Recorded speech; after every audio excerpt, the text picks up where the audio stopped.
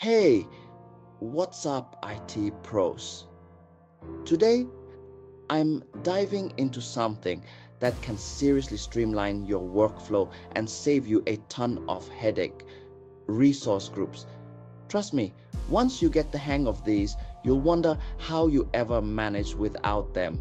First off, let's break down what a resource group actually is.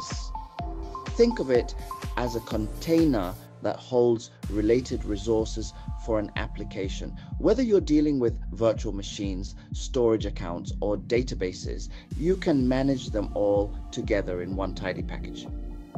So, why are resource groups such a game changer? For starters, they simplify management.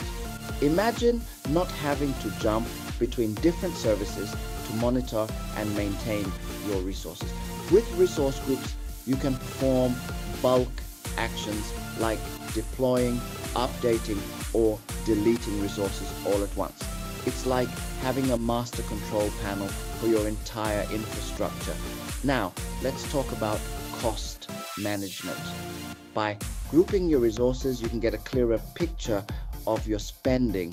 You can even apply tags to track costs by project, department, or any other category you want.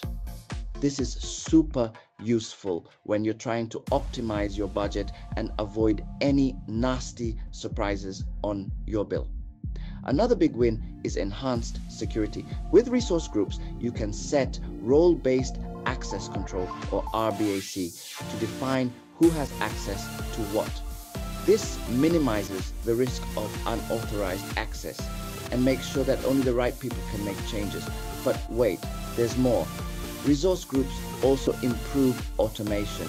You can use templates to deploy and manage resources consistently across different environments.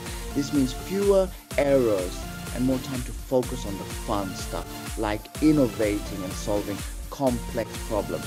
So there you have it. Resource groups aren't just another buzzword. They're a powerful tool that can make your life a whole lot easier. If you haven't started using them yet, now's the time. Thanks for tuning in, and don't forget to hit that like button if you found this helpful. Catch you in the next one. Stay awesome.